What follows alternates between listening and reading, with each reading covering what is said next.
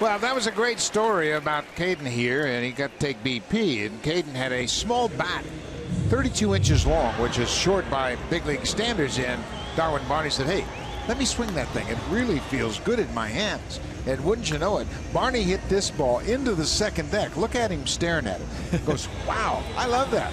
And then he reluctantly flipped the bat back to Caden, and look at Barney, said, "I love that bat."